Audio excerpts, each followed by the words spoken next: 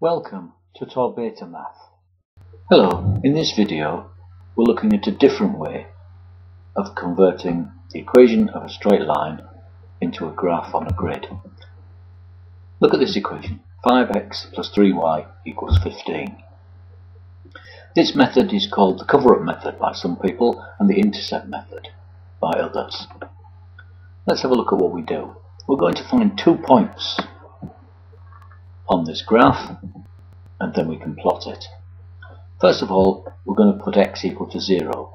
When we do that, 5x goes to 0, so we're left with the equation 3y equals 15, which we can quickly solve to give y equals 5.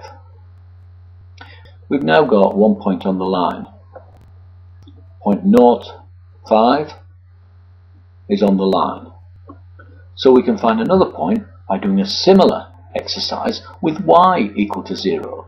Again, we can cover up the 3y because 3y is 0 and we're left with the equation 3x equals 15. We can solve that to get x equals 3 and we've got another point. The point 3, 0 is on the line. So now we've got 2 points on the line, 0, 5 and 3, 0, and we can draw a line through them and the result would look like this on the right here.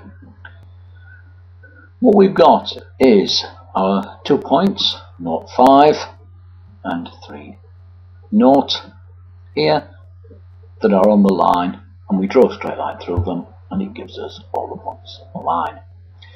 It is also called the intercept method because 5 is the intercept on the y-axis and the intercept on the x-axis is called 3.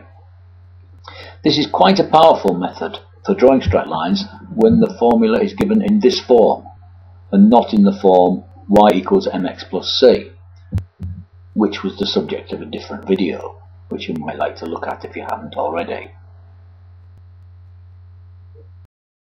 Thank you for watching.